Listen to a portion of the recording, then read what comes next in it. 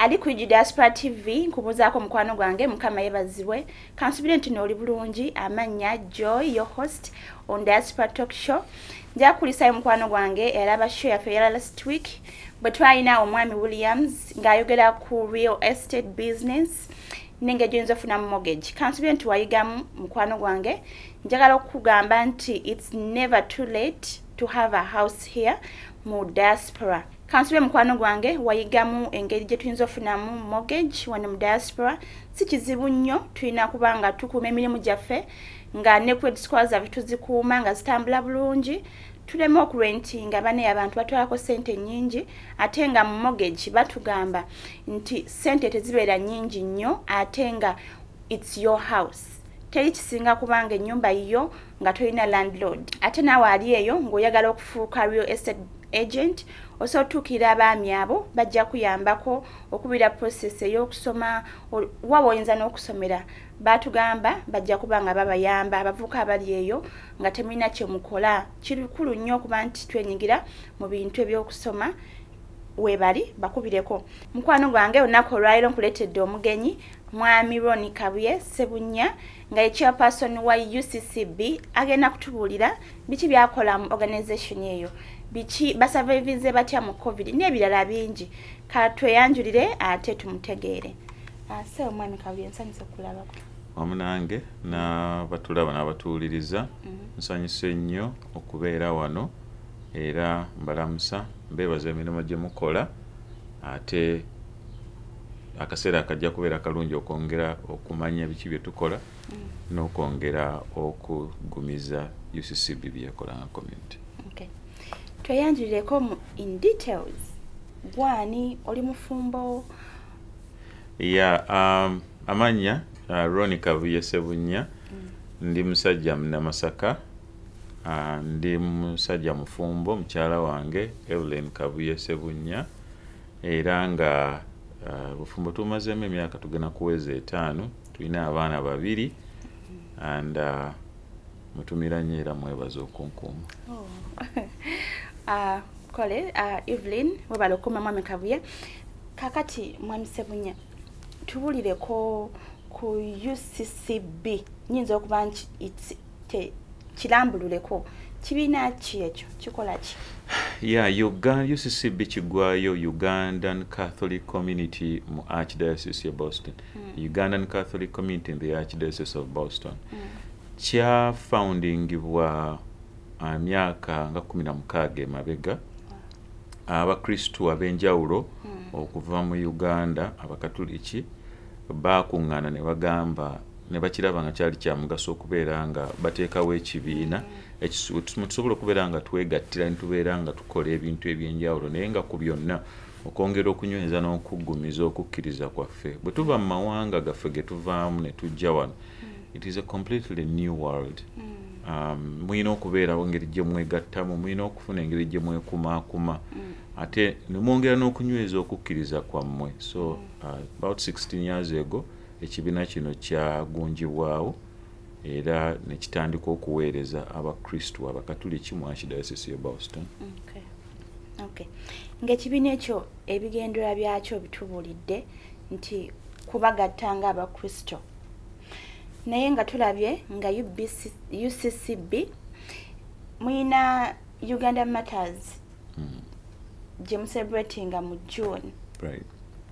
Ekyo mwakijjawo okutandika okikola wano? Uganda Matters actually it's traditional since the 1960s okuva Popo bwe yatukuza abajulizi baffe twatandika okucelebrating olunaku olwo ku June 3rd. Abajulizi nga bwe tukimanyi nti abajulizi si abakatuliki bannaffe abakristaayo nabo balina abajulizi so bonna bafiirira eddiini mu ngeri eyo so olunaku olwo olw'okubeera nga luli traditional actually wano ekibiina kya UCCB bwe kyali kitandika abakristu waliwo ttiimu y'abakristu baali bangi naye baali bayimbi nga bava ku Christ the King kati we bajja wano ne batandika kwaya kubanga batandika n'okuyimba nga bagenda bayimba makereziya ag'enjawulo choir ne bagituuma Uganda Matters Choir. So it's ingrained mu bakatuliki bana Uganda okubeera nga to celebrating Uganda Matters. So ekyo ne tukireeta ne tutandika n'okukikola wano. Ku byafaayo bitulaga nti arrangement y'ekutegeka olunaku luno teyabeera nyangu n'omulundi n'ogumu, and thanks to abantu abajja before us okubeera nga persistinga bakola nnyo okubeera nga olunaku olwo baluggumiza. Okay. So tubadde mu biseera bya COVID okuva last year mu March ne tutambula paka mu June. Last year mwasobola okukuza olunaku olwo? Yes, olunaku olwo tulukuza every year, era last year twalukuza. However, twalukuza mu scale ntono. Tutandika preparations z'olunaku lw'abajulizi olw'omwaka oguba guddako tulutandika mu November. Then December ne tubeera mu processes ez'enjawulo. Then around February ne inaugurating olukiiko oluba lugenda okukola. So beginning of February twali tutandise okubeera nga tutegeka tumalako February awo, then COVID hit. COVID bwe hitting ne tujjukira bwe yali atandika nga tumanyi nti agenda kubeerawo weeks 2 myezi 2 biki. Then we twalaba nga leka agenda kuwambuwa ne tu scaling down celebration. Twalukuza ku St. Mary's, twafuna Musumba najja n'atusomera n'abantu abasobola okubeera ne tubeerawo, n'ekitaalina yali celebration eya reception, kye tutaalina be bantu abangi olw'okubeera nga twayagala controlling abantu abayingira mu ekereziya olwa guidelines. We unanimously agreed nti olunaku lugenda kubeera celebrated nga 6 June. Era this time round tugenda dukolera ku cathedral Boston.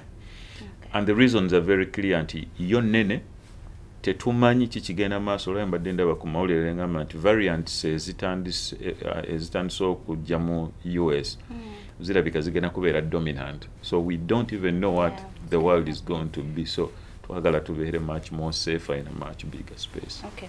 So ogambe last year temwafuna after party, kanjita after party. Right. Kati this time munafuna after party? No. Then the answer is a straight no, because betumanga tugenda kola booking, tugenda okubeera nga tukolera reception. For instance, if you go to a hotel nabaga twaga tukolera wa, they will tell you we don't know if we will be able to host you. So for that reason, ekino just tukirina because there's nowhere we can be anyway. Yeah. Kakati mwami Kabuye. Yeah. Celebrations ezo mujja wa sente abantu basasula oba nga church yeba funding okubanga mukitambuza bwe mutyo? Yeah, webale nnyo kibuzo. It's a good question era abantu babadde babuze ekintu ekyo naye nja kuwaayo ku ka history katono. Nti bwe twali tutandika celebrations zino abakristu bennyini baatuulanga wansi ne bagamba, so what do we do okubeera nga tuhosting abantu era nga tubaliisa nga tubagabula. I'm sorry, that's the best word to use. So bwe twabeeranga tukuŋŋaanya abantu, twakuŋŋaanya nga akasente buli omu ne yeekwatakwatamu. People were parting with 1,000, 12 nga zivudde mu muntu omu, ab'enjawulo. Buli omu kyasobodde ne tukuŋŋaanya sente ne tufumba, abasobodde okufumba, abasobodde okuleeta drinks. Naye bwe twagenda tukula, nzijukira the last time we did this twakikolera Watertown ku, I'm forgetting the hall, that was 2010. Abantu bajjula nga bangi nnyo, emirimu gibeera mingi nnyo.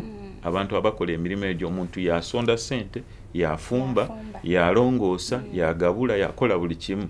Ate ne hall nebeera extremely crowded. Kati nga bw'omanyi bannayuganda engeri gye tweyongedde, poliisi ebastopinga, ate simanya restrooms zicloginze, ebintu bibeera bingi. So we opted to find a venue abantu basobola okubeera nga bajja, ekiri controlled, waliwo staff managing ekintu ekyo, ne venues ezo nga zeetaaga okubeera nga zisasulirwa ssente, nga zituwa emmere ate nga zituwa ne services ezo. Because of that convenience, we moved towards okubeera nga we get into our pockets to participate in that. We do not call it kusoloza sente. It is a donation towards okubeera nga tumeetinga costs ezo. Tekako n'abasaserdoti bwe tuyita, tubeera n'abasaserdoti abasukka mu 50 every year. Then n'abagenyi ab'enjawulo, and you have about 80 invited guests. Abantu ng'abo oba olina okuba nga oba facilitating. That is why we are like tukole fena sente tuzijjawa, people bring in donations, tukola fundraising activities like car washes, tukola tugenda mu companies sponsoring, and by so doing we collect some good money okubeera nga running omukolo, and such a huge budget. Very huge. Wow. Yeah. But usually it's met. It is always met. Wow. Yeah. Wow. Mukama mulungi nti abantu bafaayo baagala Katonda waabwe. Yezu. Amen. Okay. Kakati katwogere ku baana. Nali mbaddeko ku mukolo ogwategekebwa Catholic community nga gw'abaana. Nga bakola bazanya emizannyo, bazina amazina. Mukikola mutya okubanga abaana mubasembeza mu kanisa? I want to assume nti tebakola mizannyo gyokka naye waliwo okuyigiriza okuli behind. Yeah, first off njagala kukozesa n'omukisa guno tulina omuntu ku chacha, waliwo committee y'abaana, and thanks to the committee, naye ate waliwo omuntu omu in particular ffe gwe twewuunya how she does it, omwana muwala bamita Gloria Namatovu. She has that passion for kids, she understands kids, and she loves working with them. N'abaana bamwagala nnyo. So we are blessed okubeera nga tuyina that person amongst us.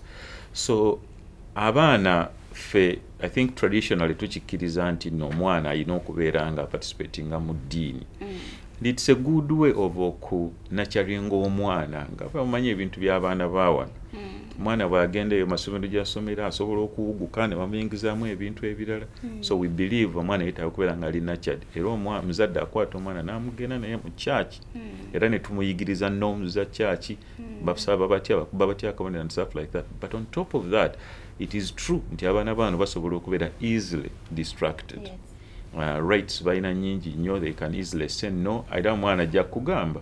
It's challenging. Omwana agamba bye basoma emisa tugisoma mu Luganda, agamba kisokada sibitegeera bulungi, so tubeera n'engeri endala gye tubategeezaamu engeri gye balina okutegeera. Ekyokubiri, ayinza comfortably say it's boring. Right. So ne tubateerawo that fun part of it, okubeera nga tubakuuma together. And thanks to Gloria and her team, okubeera nga babajjamu talents ezo ne babakozesa emizannyo ne babazinyisa amazina, and they feel proud okubeera nga summer project yaabwe.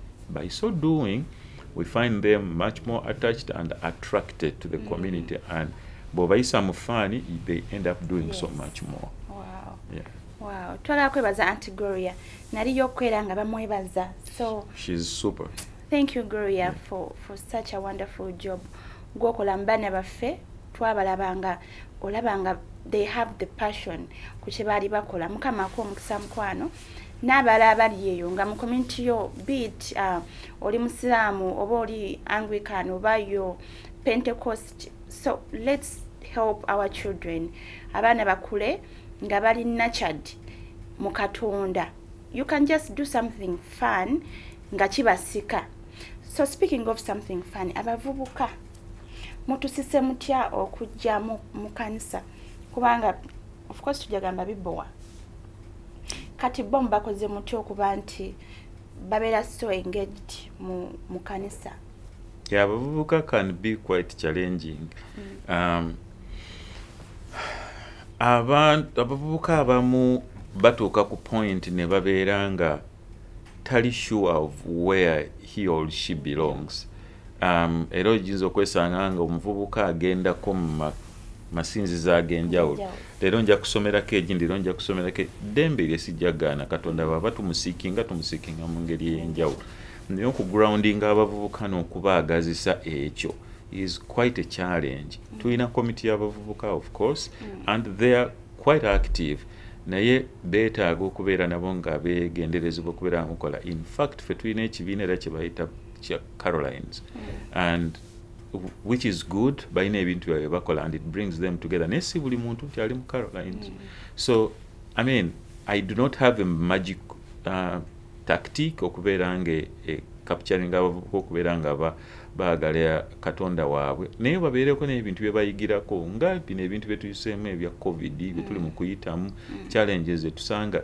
I mean, you can't have better any solace apart from okubeera nga osemberera Katonda ate oyongera okumumanya, and it's even more fun okubeera nga oli closer to God ng'okyali muvubuka.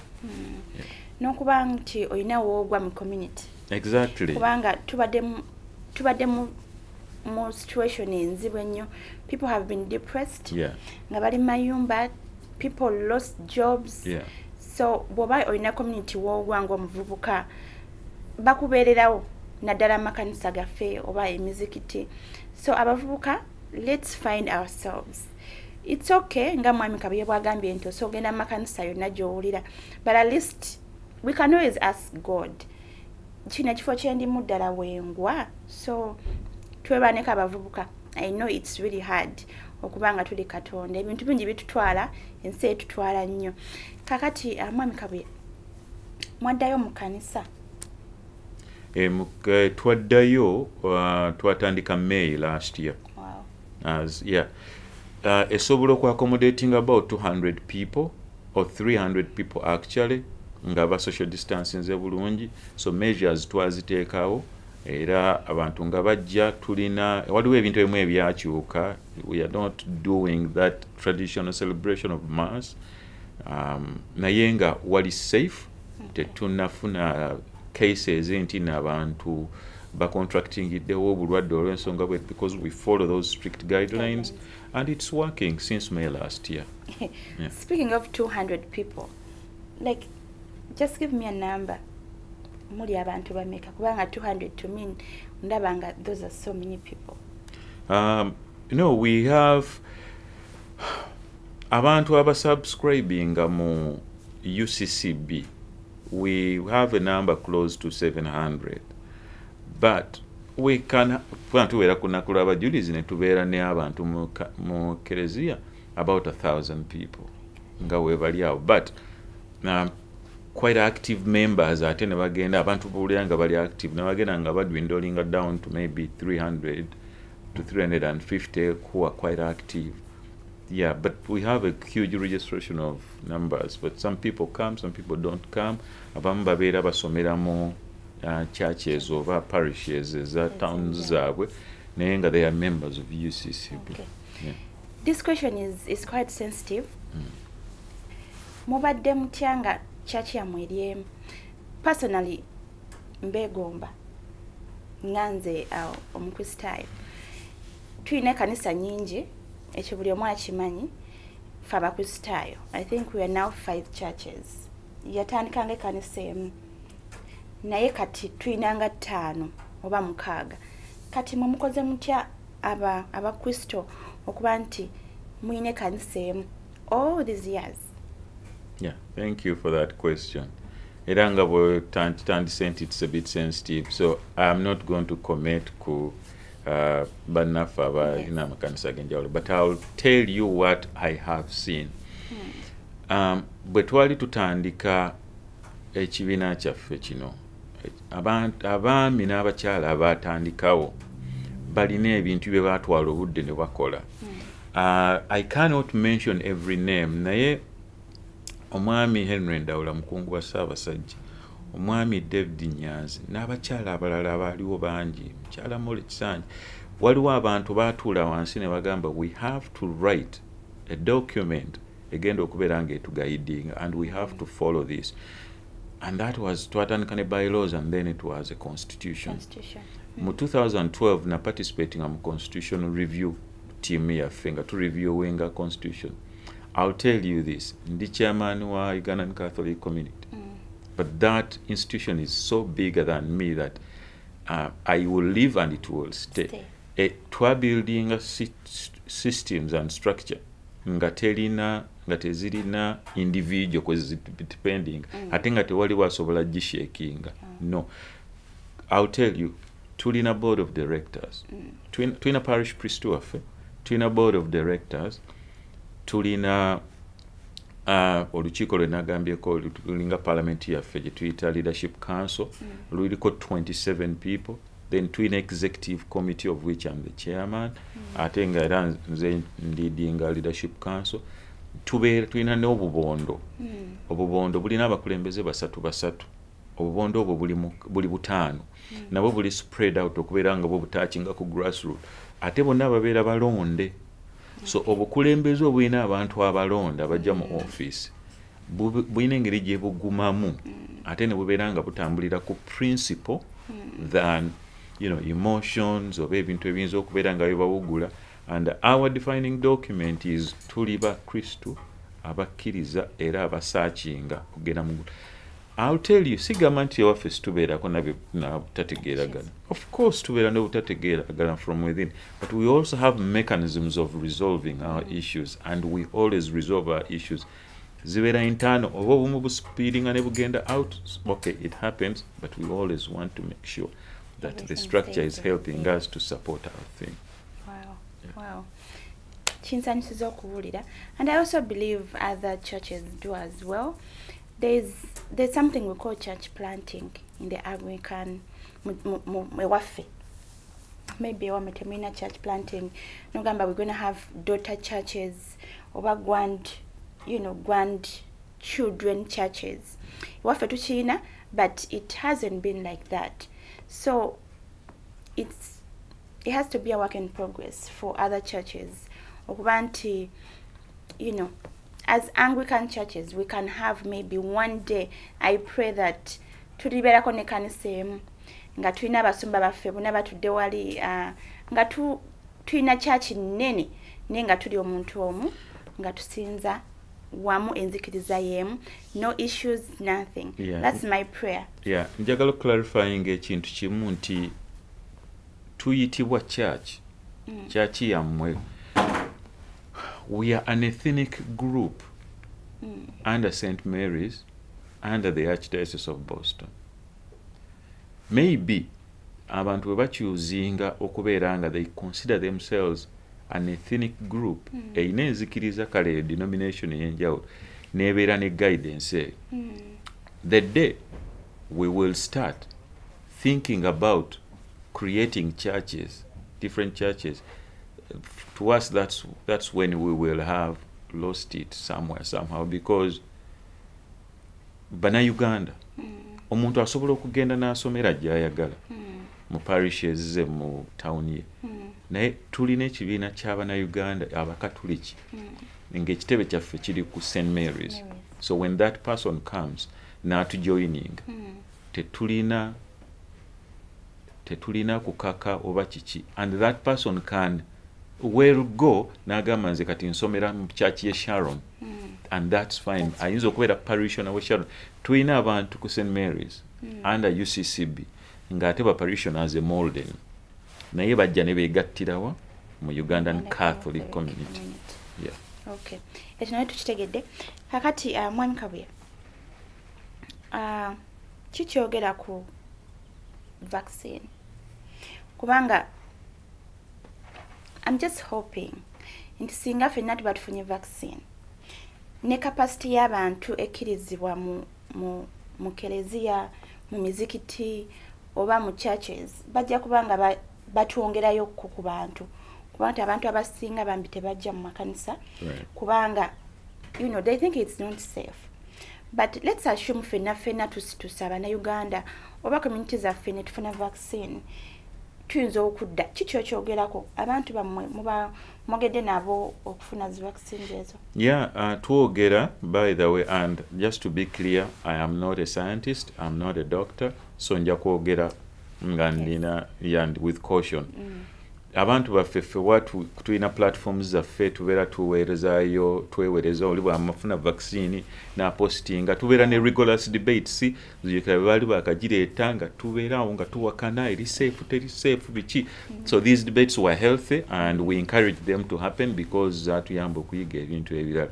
But waliwo ebintu bibiri byenjagala okwogera, because this is a pandemic. Pandemic is something that touches the entire universe. So waliwo ekintu kye bayita choice and alternative. So we have omuntu abeera ne choice ogamba nti nze olwa kino n'ekino sijja kukkiriza mpisa eyo. Omuntu asobola okuwuliriza myths ezo, omuntu asobola okuwuliriza conspiracy theories, omuntu asobola n'okubeera ne facts ze n'agamba nze ŋŋaanye. But what is the alternative? The alternative ogenda kubeera ng'oli more at risk. Tetujja kubeera nga tuddamu congregating because people have refused to vaccinate. Ebintu byaffe bye tukola ebibadde bitunyumira for the longest time tujja kubeera situbikola. Buli kimu kigenda kukyuka. Think about the choice you are making okubeera nga ogambye nze sijja kukola vaccine and how that choice is affecting or impacting the society.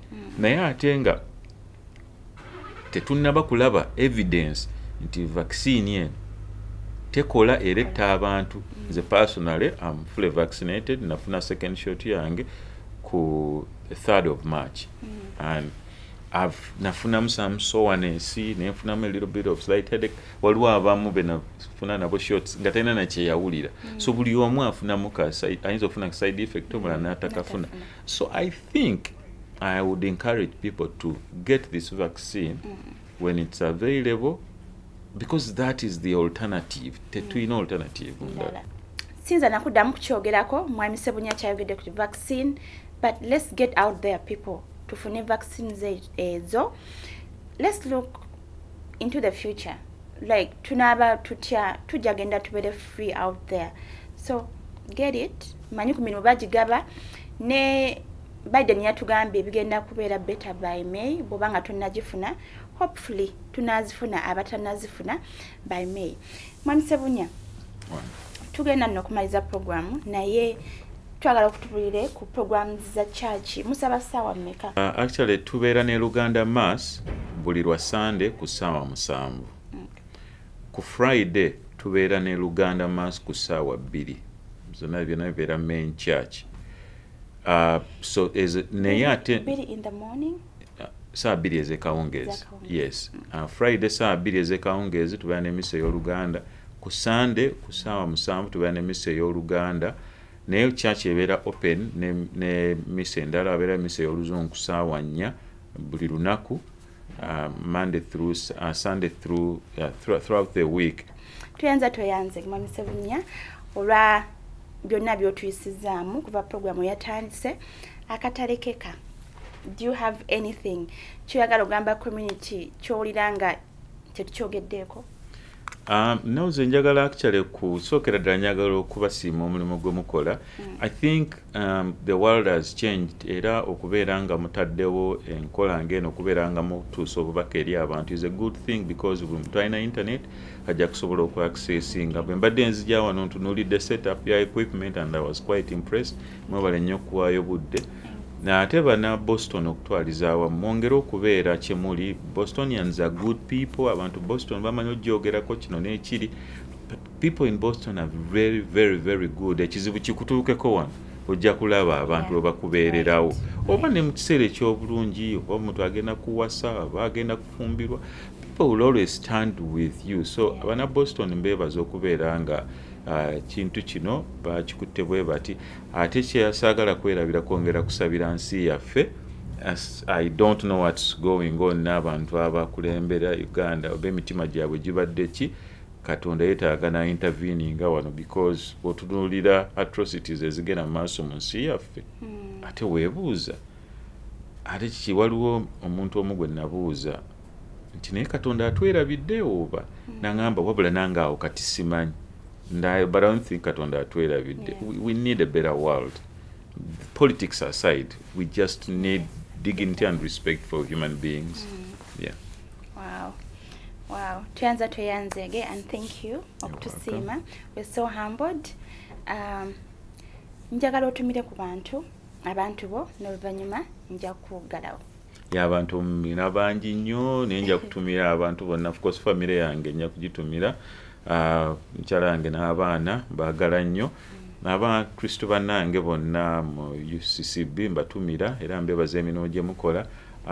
Bannaffe bonna ab'enzikiriza ez'enjawulo banneemwebale. There's one beautiful thing that we have. Tulina engeri gye tukwatagana abasiraamu, abakristaayo, abakatuliki. Tulina okukyongeramu. Nze ndowooza nja kuteesaako ne abasumba ab'enjawulo. Tulabike nti ate tufuna team etugatta awamu. Abakulembeze b'enzikiriza ez'enjawulo. Nze siri musaseredoti n'abali ku level eyo babeere nga balina ekibiina ekibagatta at least nga bamiitinga every 6 months okubeera nga boogeramu n'okwongera tuleetamu obumu okuggumiza n'okunyweza enzikiriza. Yeah. Wow, that's a very, very good one. Era I'm looking forward to it. Tuinayo ewaffe omukubiriza ndooza ne bali abalinayo abalala bemusobola okubanga nga mutuula n'aleeta needs zaffe n'aleeta ezeewammwe bwe batyo. Mukwano gwange abadde ku programu ndowooza owulidde mwami Ssebunnya ebigambo byatugambye bibadde birungi nnyo. So twagala kumwebaza ebigambo bibadde birungi byayogedde ku community yaabwe as Catholics ate n'Abannayuganda okuba nti Mukama atuyambye ne tubeera bumu. Twengera okubeera obumu bw'oba nongooli eyo mukwano ng'olina ebigambo ebirungi ebiyinza okugasa community nyinza okuba sirina namba yo. Mbadde nsaba onkubireko ku ssimu egenda kubanga eri awo wansi enamba eri awo it's 97 number 978 ogenda kubanga ogiraba nkubirako ku ssimu ngambe you know what Joy njagala kujja ku show kubanga nina kino ne kino kye njagala okugamba abantu ekinaatugasa tusobole okumanya biki ebitambula mu community n'okubeera knowledgeable ku bintu byetamanyi nkubirako tujja kwogera. Wabanya abadde atulaba Mukama akumpeera omukisa njagala kwebaza Moses Magezi on camera. Thank you so much. Mary Nakuya, I love you so much. Thank you for my makeup. Munamba tumiddeko mikwano gyange, my family and friends. Mbagala nnyo Mukama bankumire. Mwiraba.